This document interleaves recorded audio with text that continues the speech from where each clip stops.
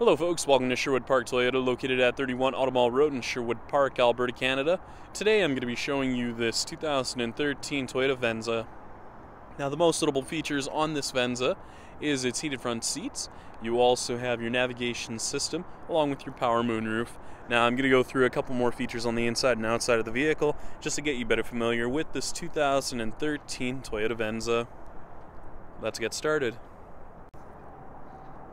Now a couple of the exterior features that you will see on this Venza is its daytime running lights. You also have your fog lamps, and then if you take a closer look just down below here, you'll see your block heater. And over on the side you have your 17-inch aluminum alloy wheels. You also have your integrated signal lamps as well as your foldable mirrors and heated mirrors. And then you do have the smart key system with it. So with the smart key system you can lock all the doors simultaneously just by pushing on the two little lines you see there on the handle. Push on it once, it'll lock all the doors automatically, and then if you put your hand between the handle, it'll unlock the front door for you as well. Now this is all possible just as long as you do keep the key fob on you at all times, and the color we're going to be taking a look at today is white. Now to start off with, we're going to be taking a look at your front dash as well as your front seats just so you have a much better idea of how much space there is. Now you have your black leather interior seat surfaces with your power driver seat with lumbar support. Taking a look just over on your left hand side, you have your mirror controls, power tailgate release, and your traction control on and off. On the inside of your driver's side door, you have your seat memory controls for your driver 1 and 2, along with your window locks, power locks, and window controls. Now a couple of the controls you'll see here on the steering wheel include your volume control, as well as your back, scroll function, mode select, Bluetooth with voice recognition, and cruise control. Now you do have the push button start, so all you have to do is put your foot on the brake, hit the push button, and it will start up for you automatically. Now I'm just going to close in on the exact kilometers just so you can see what it's currently sitting at. Now normally you would have some additional display options here, but if you take a look just at the very top of the center dash here, this is where it will be located. You have your digital clock, exterior temperature gauge, and then this is also where you will find the dual zone climate control temperatures. And you'll find the distance to empty, but you're going to swap through that info just by hitting the info button right beside the hazard lights there.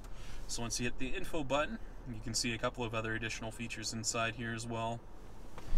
Now taking a look at the touch panel display, you'll see a couple of different options on here as well. So if you head inside the setup menu, you'll find your general Bluetooth phone as well as a couple of other additional features. Now inside the apps menu, you'll see your navigation system. So if you're wondering where it's located, it's just located in the apps menu. Located down below, you have your temperature control settings for your dual zone climate control, along with your heated seat controls for your driver and passenger, matted to an automatic transmission. You'll also find that you can place your phone just here, just while it's sitting in the vehicle. And if you need to have it plugged in, you can plug it into the USB auxiliary input or the power outlet just by slicking the cord that's just located down below here. Now taking a look up top here, you have your auto-dimming rear view mirror with the digital compass. And at the very top, you'll see your open and close for your power moonroof with the tilt up and down feature, and your integrated garage door opener controls with your sunglass case holder. Now I'm just going to throw this into reverse just so you can see what your backup camera looks like. So as you can see, you have those nice guiding lines in there, making things much easier for you when you're trying to back into a stall. Finally, we'll be taking a look at your rear cargo area as well as your tailgate. Now located on the back of your tailgate, you'll find your backup camera just on your left-hand side and your rear hatch release located over on the right. Now I'm just going to close in on the rear cargo space just so you have a much better idea of how much room there is. Now the nice thing is you do have the tonneau cover in the back there, so if you want to cover up your valuables just while you're going from place to place, just so people can't see what you have in the back there, you can do so. You also have a 60-40 split for your rear seats, so in the event that you do need the additional space right away, you can actually just fold them down just by pulling on the two handles that you see on either side here. Now the other great thing is you do have the cargo mat in the back here, so if you spill any liquids on this, it makes things much easier for you because you can actually have it removed and cleaned up properly afterwards. And underneath the floor you will find your spare tire as well as your jack and toolkit as well. So if you do find yourself in a bit of a pinch, you know exactly where it's located. Now the other great thing is this also comes with the original set of tires and rims. And once you're all finished up, all you have to do is just push on the button once and it will close the tailgate for you automatically, making things much easier for you, especially when you have your hands full of groceries or the kids' sports bags.